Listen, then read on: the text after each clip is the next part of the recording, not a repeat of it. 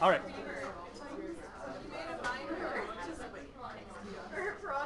Nice. Very nice.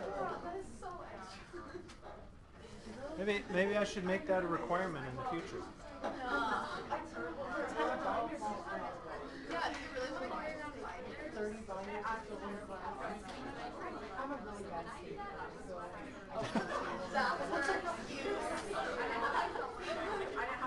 All right.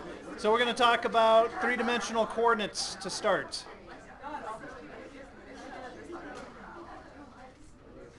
So what we're going to do for three-dimensional coordinates for now is we're going to talk about rectangular coordinates. So to our familiar x and y axis, so here's our x-axis and here's our y-axis.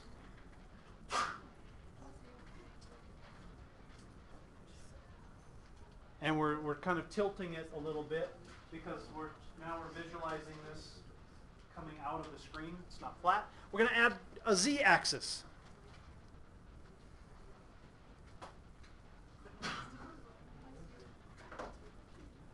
So this is going to be our three-dimensional coordinate system, and all of these axes are perpendicular to each other. So we're kind of visualizing the plane, the xy plane, that's kind of tilted like this, and the z-axis is going up from there.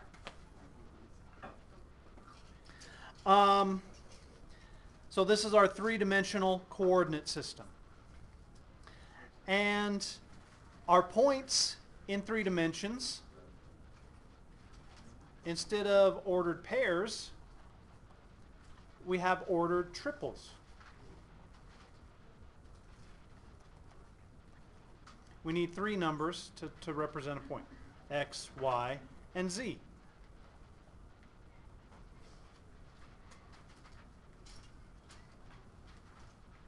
And just like in the plane when we talked about polar coordinates, the different coordinate system, in 3 dimensions we have several other different coordinate systems. So 2 of them are cylindrical coordinates and spherical coordinates, which you will come to know and love when you take Calc 3. And instead of coordinate axes, we have coordinate planes.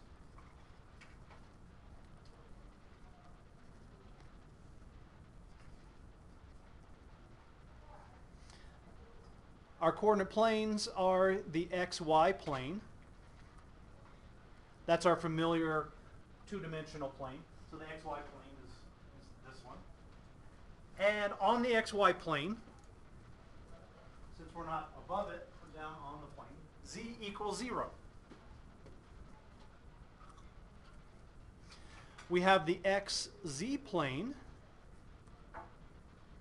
So that would be this plane that's kind of coming out of the board this way. And on the xz plane, we haven't gone any direction, any amount this way or this way, so y equals 0.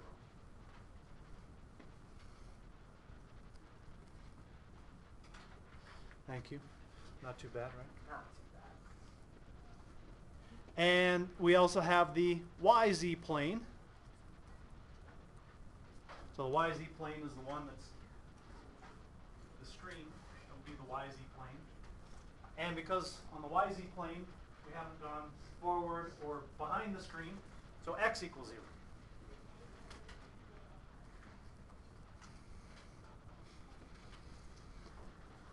We call this a right-handed system.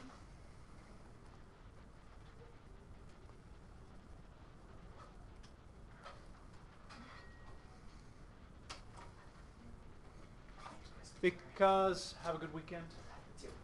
Because if we stand at the origin with the z-axis going through our head, our right hand points in the direction of the x-axis and our left hand points in the direction of the y-axis. So our right hand points in the direction of the x-axis, so we call it a right-handed system. A left-handed system is if we stood that way and the x-axis was pointed in the direction of our left hand. We generally always use right-handed coordinate systems. Instead of quadrants, instead of 4 quadrants, we have 8 octants.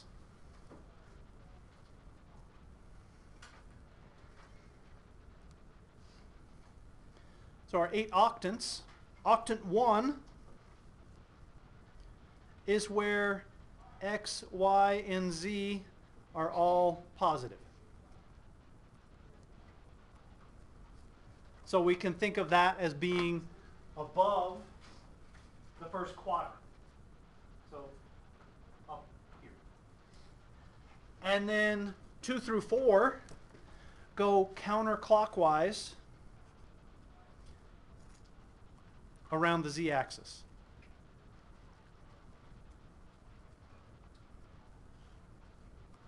So octant 2, so octant 1 is here above the positive xy plane. Octant 2 would be behind the screen. Octant 3 would be behind the screen, but over here. Octant 4 would be in front of the screen, but to the left of the x-axis there. So octant 1, 2, 3, and 4 are kind of like being above quadrant 1, 2, 3, and 4. The 5th octant is below the first.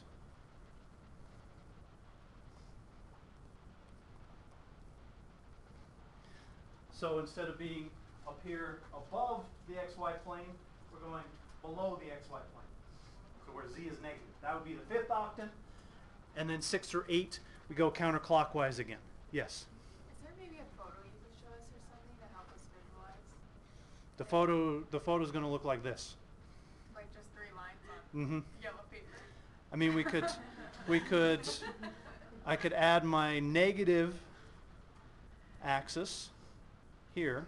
Maybe one with like shadows on it. like a clear box. Like I just don't think I'm getting what this is at all. That's what a 3-dimensional graph is going to look like. Corner of a room. You have like that. All right. Let me do this. That just looks like 3 lines over here.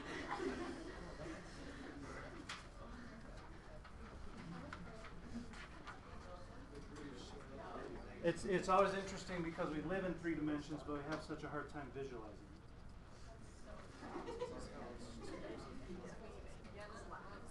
It is difficult because we're trying to draw 3 dimensions on a flat surface. All right, so here is my XY plane. On the board, it's like this. So there's the XY plane. Here's the Z-axis coming straight out of here.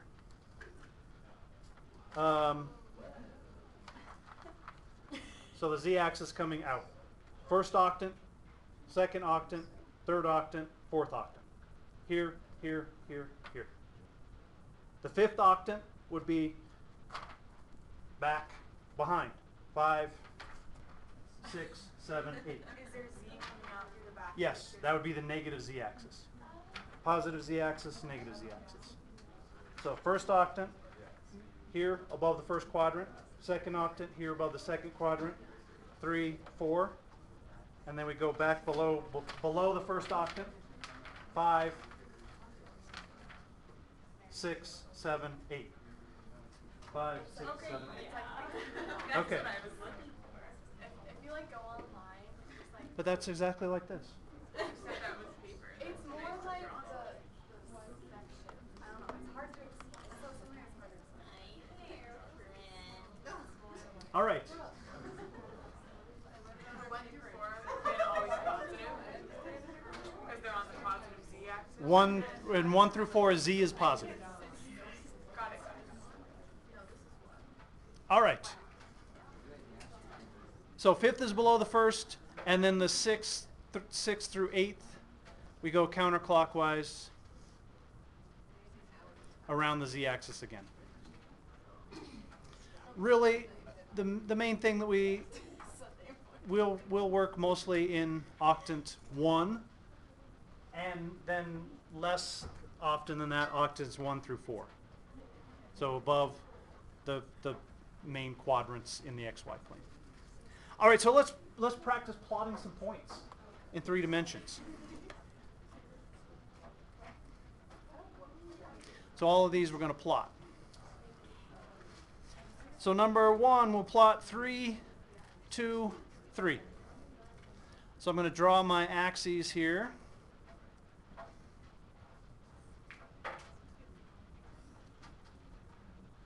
And I'm going to use dotted lines for my negative axes. So there's the negative z, negative x, negative y.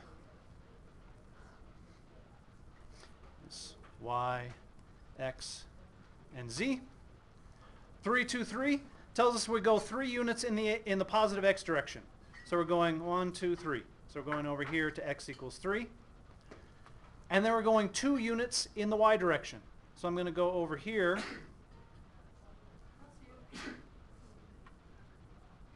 There's y equals 2.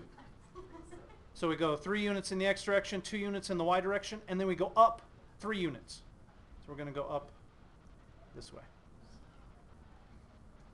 And if we go straight over to the z-axis, that would be 3.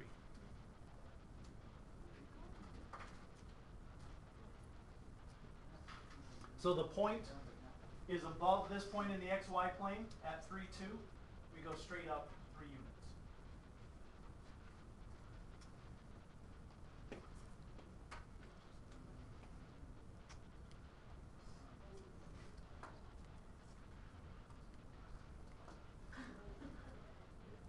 All right, let's look at another one. Negative 2, negative 1, negative 3. Yes?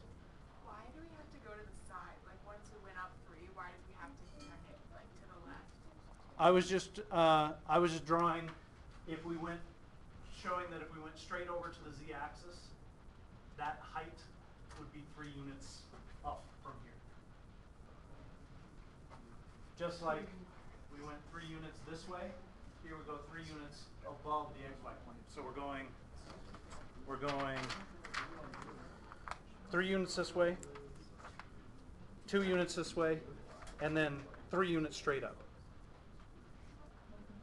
So are those, I'm just confused about the curved lines. Are the like not vertical and horizontal? This one? So do you go up from the bottom 3? From here. So it's not actually at Z of 3, or 3 at Z? This is actually 3 at z. It's slanted because this plane is slanted. So this line is parallel to this plane.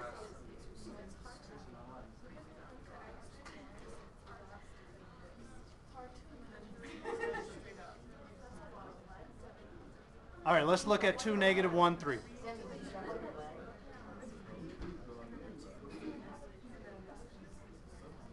Whoops, I need a solid line.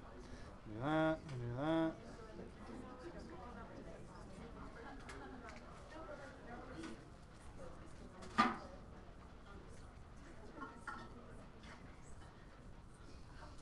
So the dotted lines are my negative axes. That's x, that's y, and that's z. Negative 2, negative 1, 3. So we're going negative 2 in the x direction. So we go back this way. There's negative 2. We're going negative, let me move that. We're going negative 1 units in the y direction.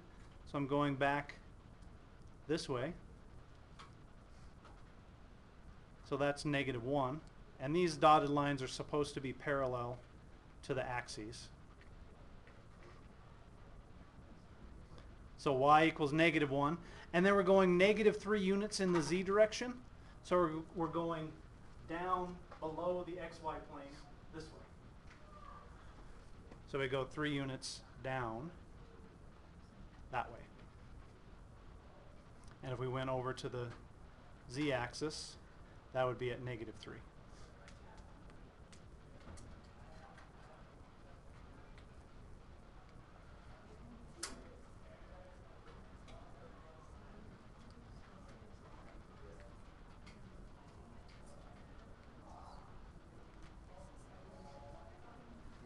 So what we did here is we went negative 2 units in the x direction. We went negative 1 unit in the y direction, and then we went down below this sheet 3 units. So that direction.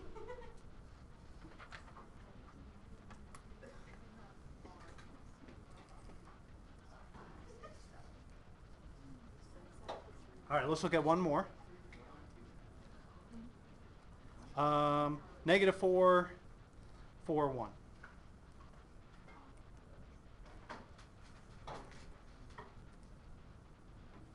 So there are my axes. My negative axes.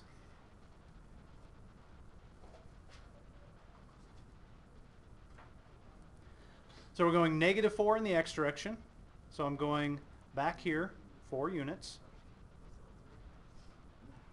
Yes? Couldn't you technically draw the Z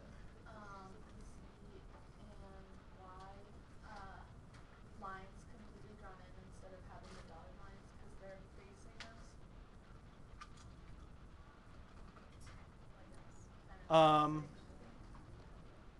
Like it seems like it'd be easier to imagine if all of those were drawn in. You can do it that way. I just use the dotted ones to show that those are the negative ones. Okay. But you can draw them solid. So we're going negative 4 units in the x direction. So we're going back behind the screen 4 units. We're going 4 units in the positive y direction. So we're going over this direction 4 units.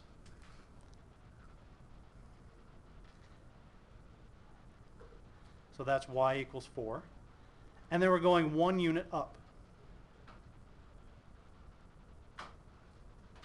So that would be the point negative 4, 4, 1. And if I brought this segment directly over to the z-axis, it would be at z equals 1. So we're saying this distance up is 1.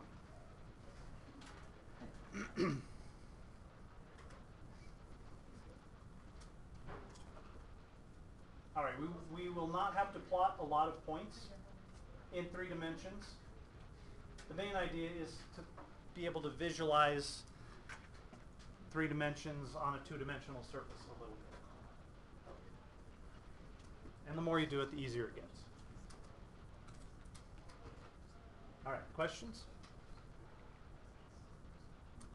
All right, let's talk about some familiar formulas from 2 dimensions that apply directly to 3 dimensions. Distance formula.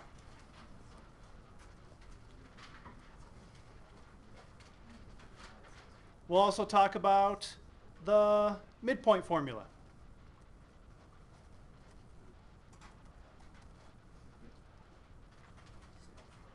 So we're going to talk about distance and midpoint. So we're between 2 points. So between x1, y1, z1, and x2, y2, z2. So we're interested in the distance between these 2 points. Distance formula in 3 dimensions looks exactly like the distance formula in 2 dimensions. We just add a part for the z. Distance, the square root, x2 minus x1 squared, plus y2 minus y1 squared. That's our distance formula in 2 dimensions. And then we're just going to add z2 minus z1 squared.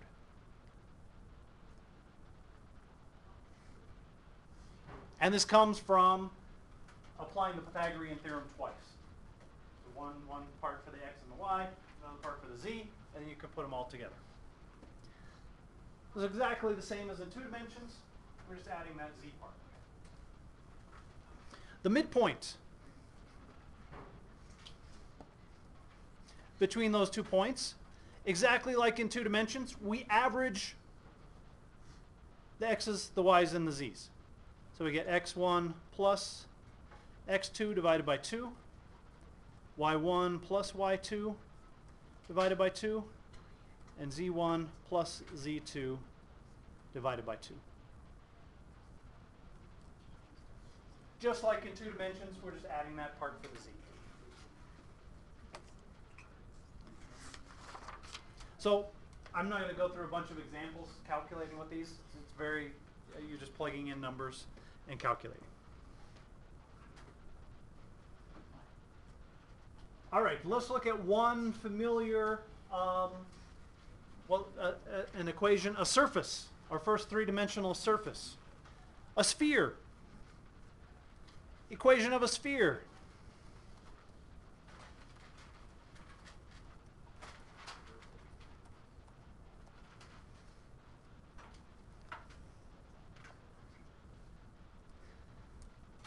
Well, a sphere is essentially a 3-dimensional circle.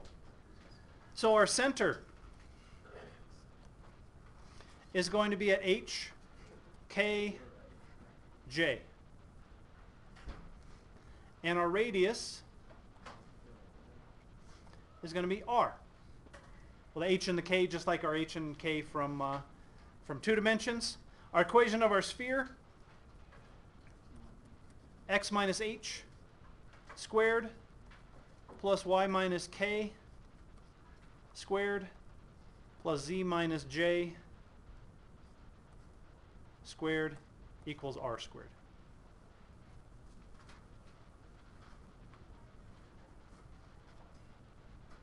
So circle in 2 dimensions, x minus h squared plus y minus k squared equals r squared.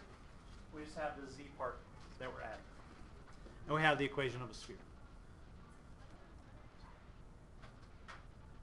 When you go further in math, we'll talk about other equations that have to do with conic sections, but in 3 dimensions. Paraboloids and ellipsoids and hyperboloids and hyperbolic paraboloids, all kinds of interesting surfaces that come from our conic sections. All right, so let's look at an example that I think we'll all enjoy from this equation of a sphere. We want to find the center and radius of the sphere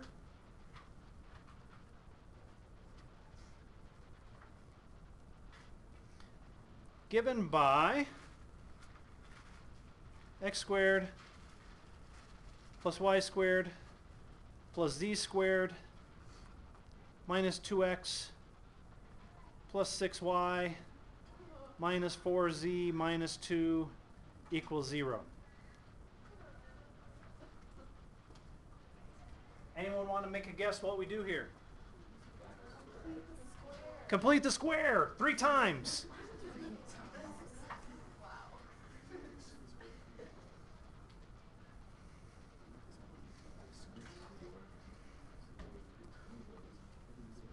So let's do this.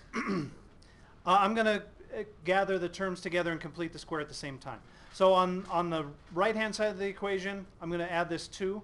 So I'm going to say equals 2, and then we'll put our other things over there.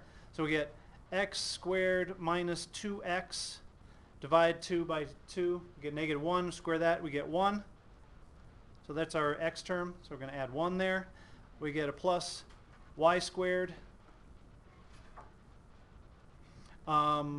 plus 6y, divide the 6 by 2, we get 3, add 9. And we add a 9 there, plus z squared minus 4z, divide that by 2, we get 2, square it, add 4. We need to add 4 there. Now, let's think back to what we did in chapter 9. You may not want to, but it's just a good idea. Looking at this equation, how can you tell that it's a sphere?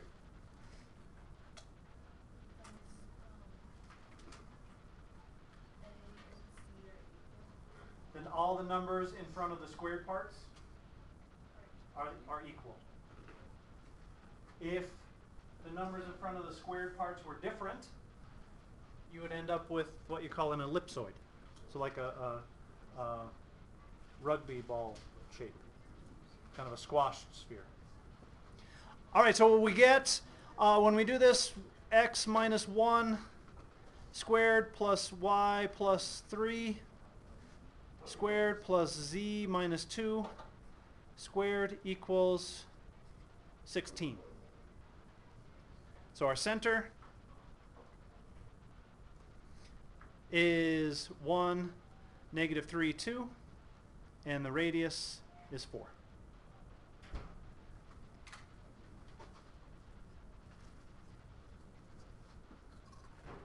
Isn't that nice?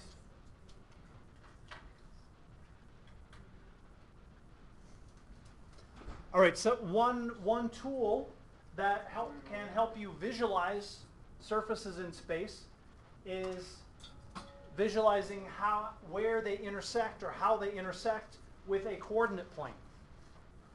And we call that the trace of a surface.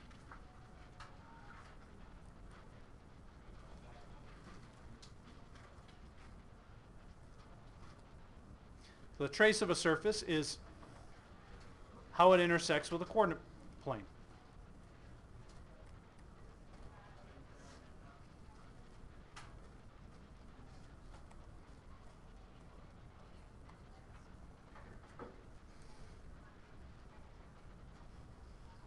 So let's look at an example.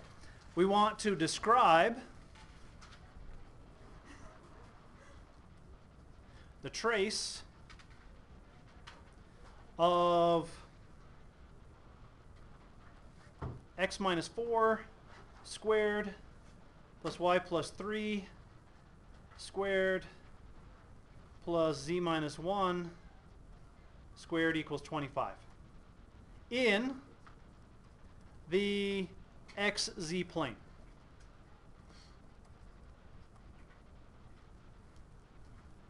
So what we're trying to do is figure out what kind of shape this sphere makes in the plane when it intersects with the xz plane. Well, what kind of possibilities do we have? So we have a plane cutting through a sphere. What are we going to get? A circle. That's a possibility. We get some kind of circle. If we think of a plane, or sorry, a sphere passing through the board, it's going to make a circle that gets bigger and then smaller. What's another possibility? A point, right? The sphere could be tangent to the plane. So we can get a point. We get a circle, a point. What's another possibility? What if the sphere's out here and we want the trace in this plane? We get no trace. It's possible that it doesn't intersect that plane at all, and we get no trace. So we have some different possibilities for this sphere. Well, let's figure out what it is. What's true on the xz plane? Y equals 0. We want to substitute.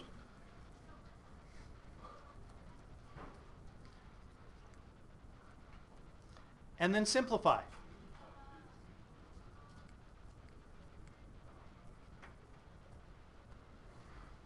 So we substitute y equals 0. Whoops, didn't mean to make that mark. And we get x minus 4 squared plus 0 plus 3 squared, 9, plus z minus 1 squared equals 25. And then we can subtract x minus 4 squared plus z minus 1 squared equals 16. So the trace of that sphere in the xz plane is a circle with center 4, negative 1, x and z. In the xz plane, you only have an x and a z, and the radius is 4. And the traces help you visualize other kinds of surfaces as well.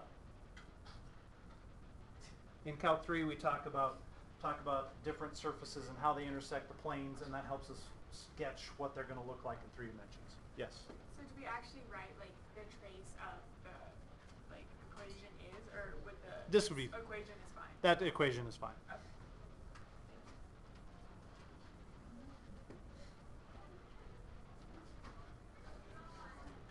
All right, questions? All right, let's talk about 3-dimensional vectors now. Is this 10.2? Yes.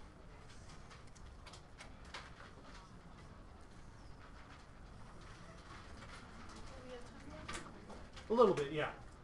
There'll be some time. This section is mostly definitions. And it's mostly definitions that we've talked about before. We're just adding something to them. All right, so vectors. Remember that a vector has direction and magnitude.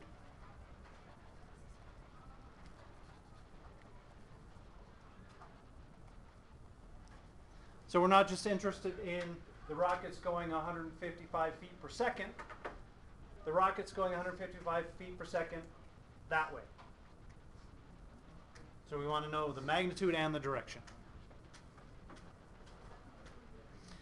In space, are vectors in component form?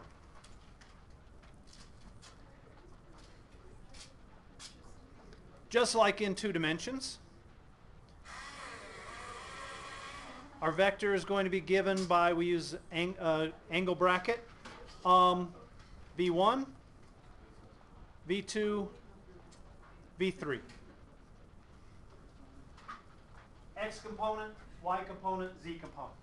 So we're going 3 units in the X direction, 5 units in the Y direction, and 10 units in the Z direction.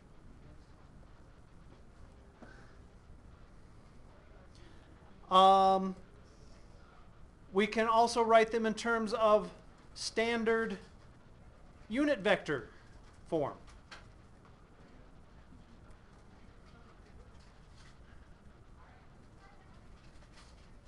So our standard unit vector form, if we remember from 2 dimensions, we had the I hat and the j hat. We just add V equals V1 I hat plus V2 j hat plus V3 k hat. So we just have a unit vector in the z direction that we call k hat. So I hat in 3 dimensions would be the vector 1, 0, 0, point along the x-axis. J hat would be the vector 0, 1, 0, point along the y-axis. And k hat is the vector 0, 0, 1, point along the z-axis.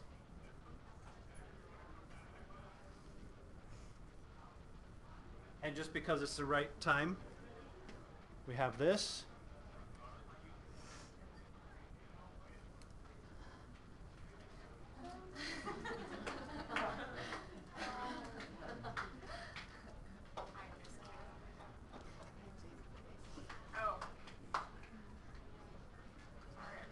Okay. So we have our standard unit vector I hat, j hat, k hat. These are 2 different ways of writing the same vector. The 0 vector.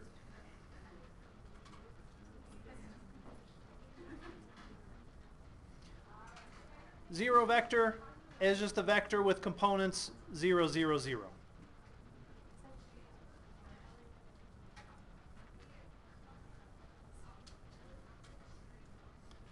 And note that our vectors, we put a little arrow over to show that we're talking about vectors. And the 0 vector does not equal the number 0. 0 vector is a vector with no length. The 0 number is a number 0.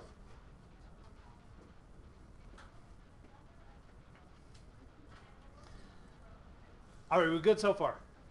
All of this hopefully is ringing a bell from when we talked about these 2-dimensional vectors in chapter 6. And if I remember right, we all very much enjoyed vectors then. The vector between 2 points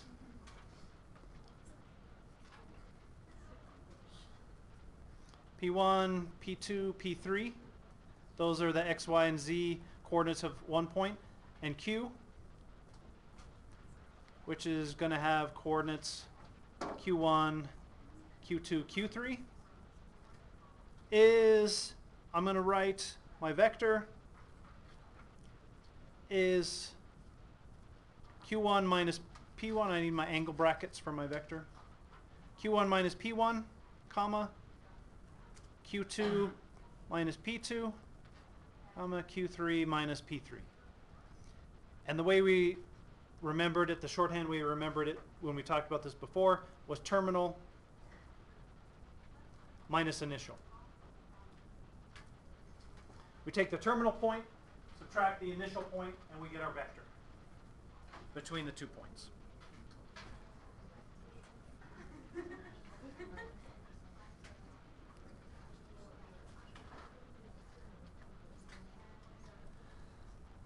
All right, vectors are equal.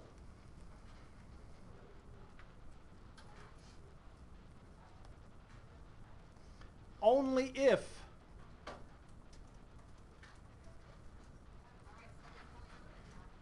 each pair of components is equal.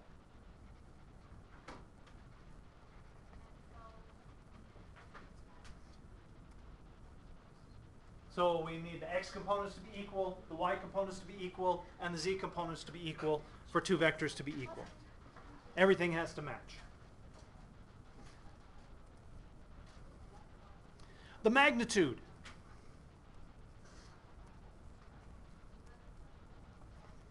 Magnitude is how we talk about the length of the vector. The magnitude of a vector, so we have v in component form, v1, v2, v3.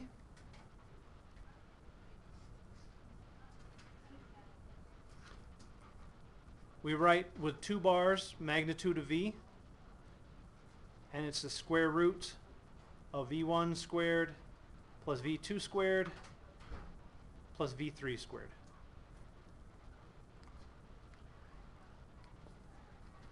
And this is just really the magnitude of a vector is using the Pythagorean theorem.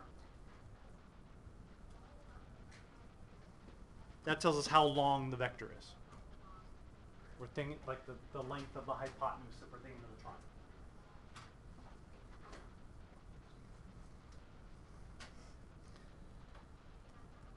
Unit vector.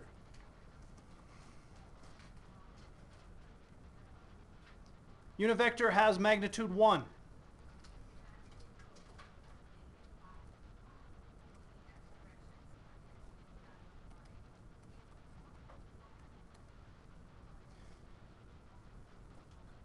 Unit vector in the direction of v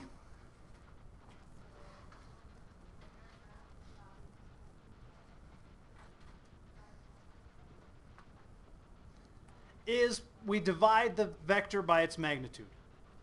V over the magnitude of v. So we divide by the magnitude, we're kind of getting rid of the magnitude of the vector. We're turning it into a vector with magnitude 1. And that's the same as writing 1 over v, magnitude of v times v. So that will give us a unit vector in the direction of a particular vector. Just like in 2 dimensions. Exact same thing.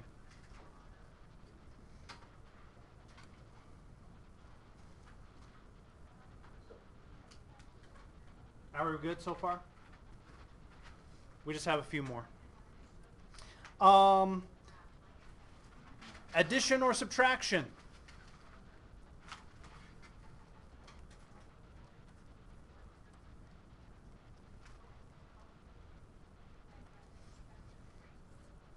To add vectors or subtract vectors, we add or subtract components. So v is in component form v1, v2, v3, and u is u1, u2, u3. V plus or minus u is v1 plus or minus u1, v2 plus or minus u2, v3 plus or minus u3. We just add or subtract the components.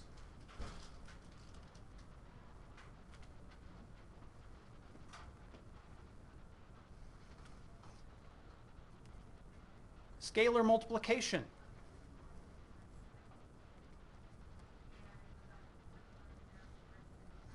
remember, a scalar is just a real number. When we talk about vectors, we call real numbers a scalar.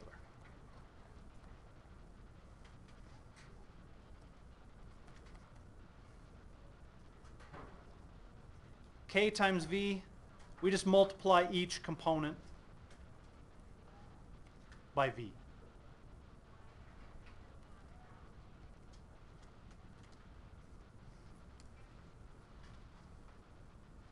And what this does is makes it either longer or shorter.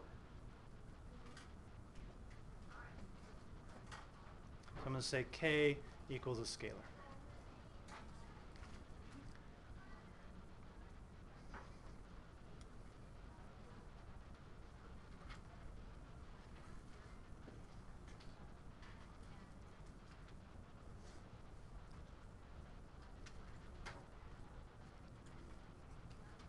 Dot product. One way that we multiply vectors is by using the dot product. So U is in component form U1, U2, U3, and V is V1, V2, V3. The dot product, U dot V, we call it the dot product because we're showing the multiplication with a dot. U dot V is U1 V1 plus U2 V2 plus U3 V3. We multiply the X components, multiply the Y components, multiply the Z components, and add them together. In 2 dimensions, we just have this, the first 2. 3 dimensions, we have the Z part. That's what we're doing for all of these. It's important to remember that the dot product is a scalar. It's just a number. It's not another vector. One reason that we're talking about 3-dimensional vectors, an important reason, is we want to talk about another way that we're going to multiply vectors called the cross product. That's what we'll talk about on Monday.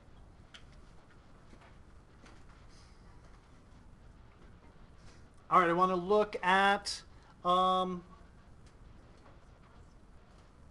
quick example, and then we have a couple more definitions and we'll be done.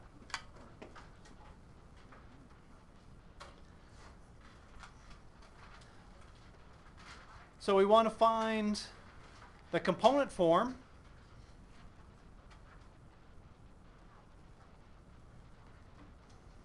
of the vector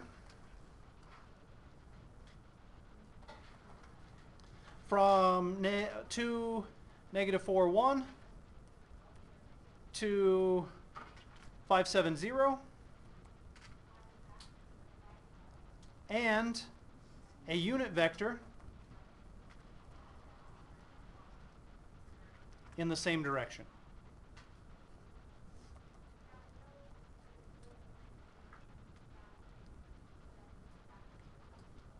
Well, to find the component form, we're going to do terminal minus initial.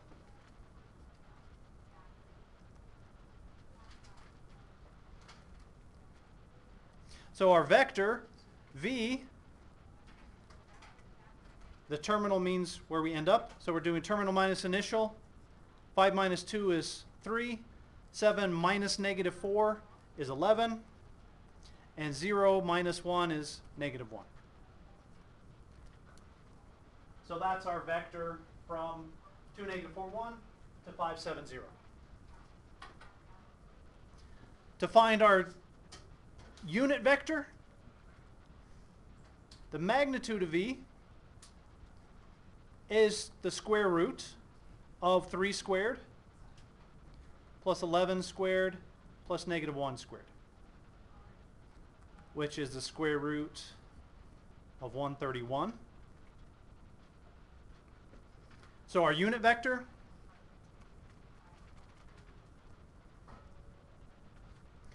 is 1 over square root of 131. We're dividing by that magnitude times this vector.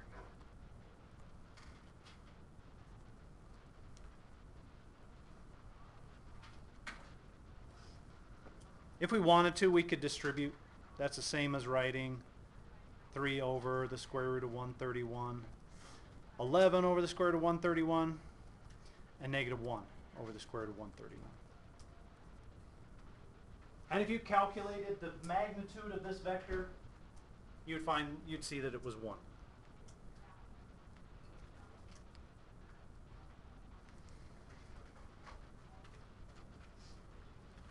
Just like we did in 2 dimensions, we just have this extra z component.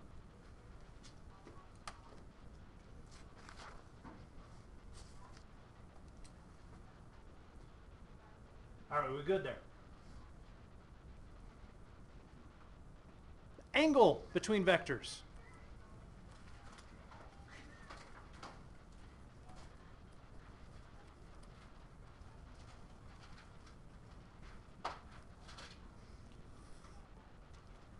Angle between vectors. And our angle is 0 less than or equal to theta less than or equal to pi.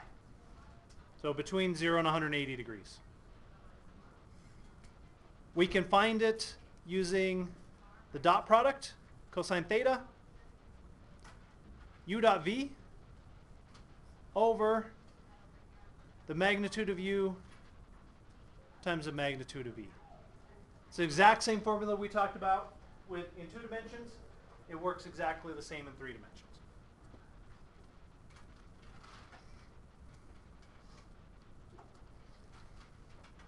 If u dot v equals 0, do you remember what that tells us?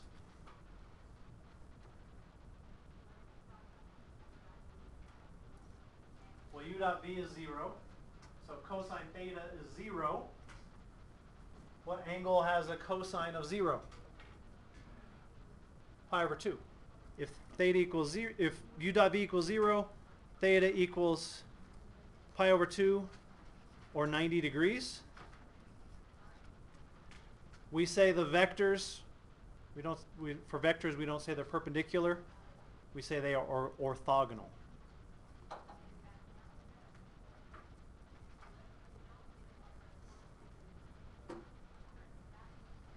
So the dot product is a test to tell if the 2 vectors make a 90-degree angle with each other. And that turns out to be important in math and in physics, in science. And when they make a 90-degree angle with each other, we say they're orthogonal.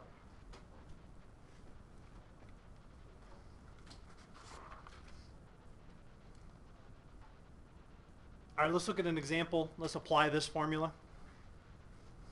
We want to find the angle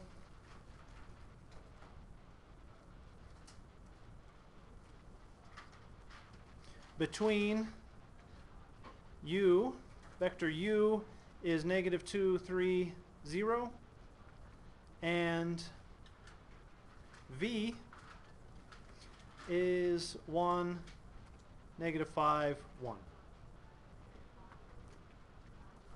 Well, we need u dot v. We just multiply the components and add them. So u dot v equals negative 2 times 1 plus 3 times negative 5 plus 0 times 1. So we get negative 17. That would be my dot product. Magnitude of u. We need that for my formula. Square root of 4 plus 9 is the square root of 13.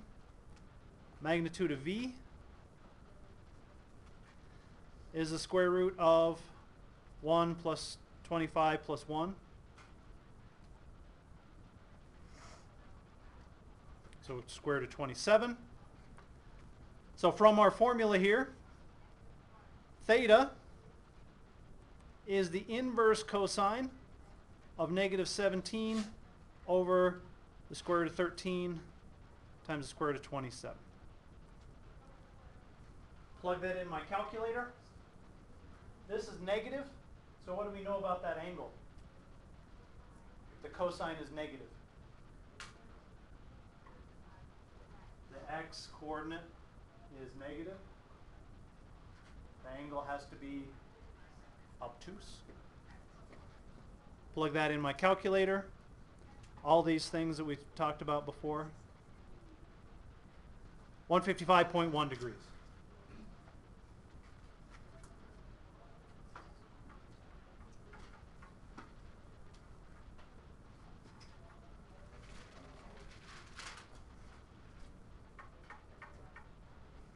Questions?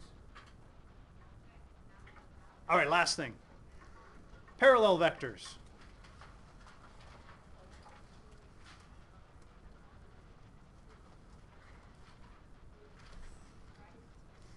Vectors are parallel only if they are scalar multiples of each other.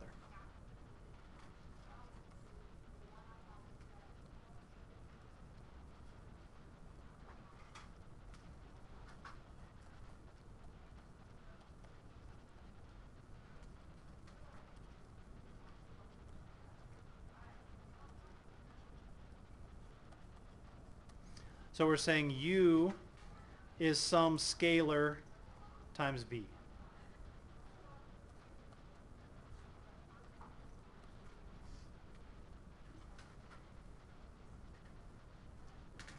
We talked about this again with two-dimensional vectors as a way to decide if the vectors are parallel. They have to be scalar multiple. You have to be able to multiply one by some number and get the other one in order for them to be parallel. And parallel means they point in the same direction. They could be right on top of each other. We still call that parallel.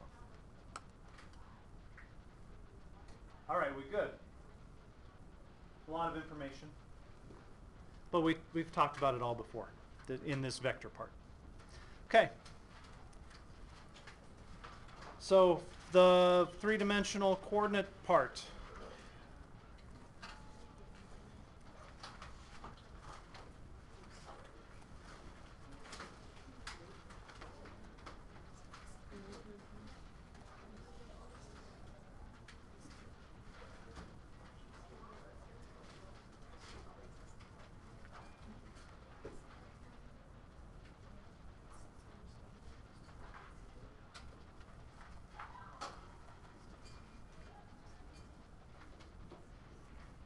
And the three-dimensional vector part.